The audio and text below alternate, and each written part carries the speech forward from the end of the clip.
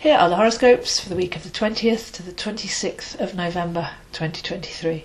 So we have three main energies this week, starting with the Sun moving into Sagittarius, then Mars moving into Sagittarius, and ending the week with the beginning of the first phase of the next Mercury retrograde, as we head towards the full moon on Monday in Gemini.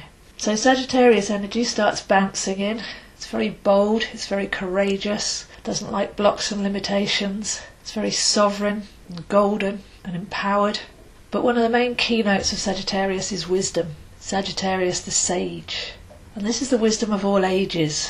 It's not a small personal wisdom, but it's just knowing that something's right, lasting, eternal. So an example of that would be when people talk about my truth. But Sagittarius knows that truth can't be personal and subjective.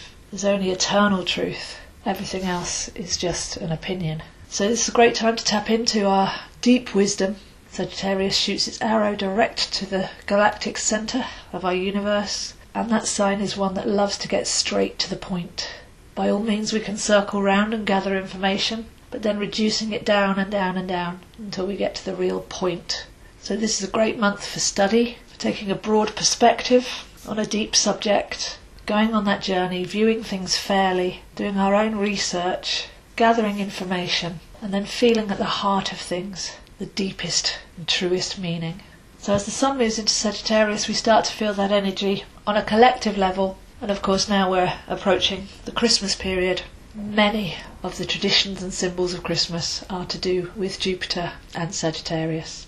So there's a sense of hope, of the Sun being reborn, generosity, and being the light in the darkest days, lit from within. And the heart and hearth are almost the same word. When we sit round the hearth fire, we're actually talking about the heartbeat, the inner flame that nourishes us throughout the year.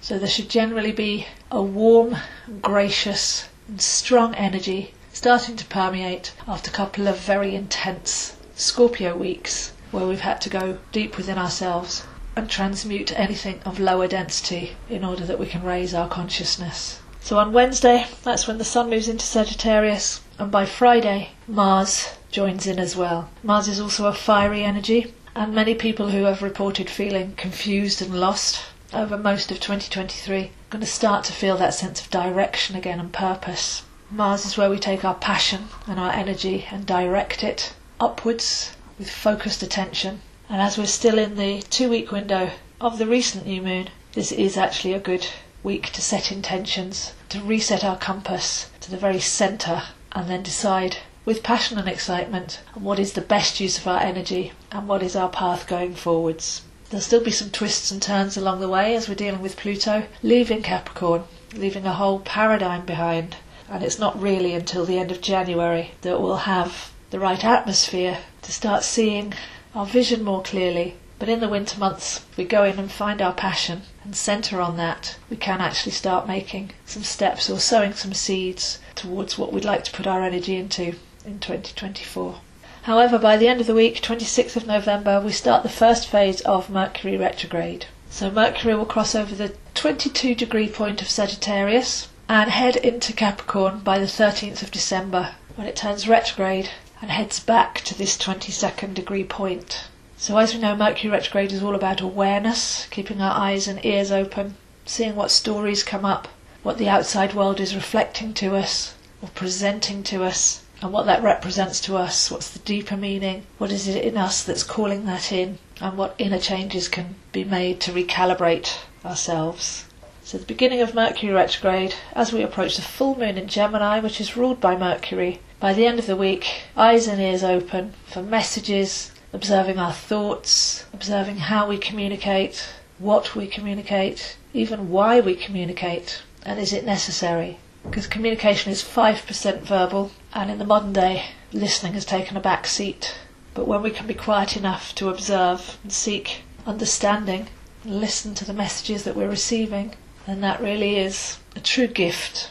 We can also look at how we're communicating non-verbally, eye contact, body language, body energy. What's your energy going out and echoing back to you?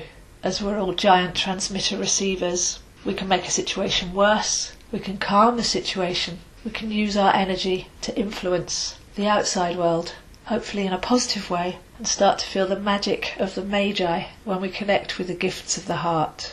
So Sovereign Power and Mastery are the workshop of the month. Know thyself. Start to see and feel the vision that you have for where you place your energy, your passion and purpose at this time. Work with your energy field. Perform daily magic, which if done on a regular basis will start to give you the confidence that you are making the changes that you want to see. You're attracting your world to you, and you also have the power to change that. If you realise that something that you're putting out, cause and effect, is attracting something back to you that's undesirable, then to go inside and find the undesirable block or belief that you're harbouring within.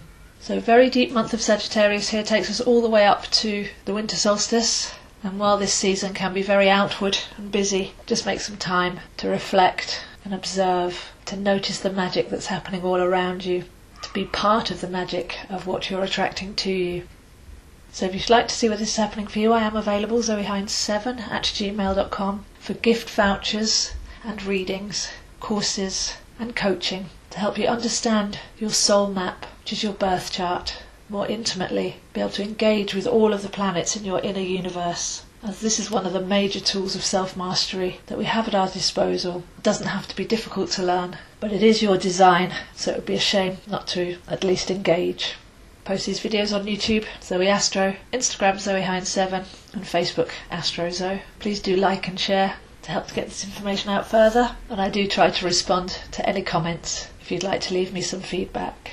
So bounding into the month of Sagittarius with the Sun first, then Mars, and Mercury getting ready to retro back into Sagittarius, all going on in this shamanic, magical and sovereign sign. So live from your heart, feel gratitude and generosity, and harness this warm, fiery, wise energy as we go through the darkest months and we realise that we are our own inner light.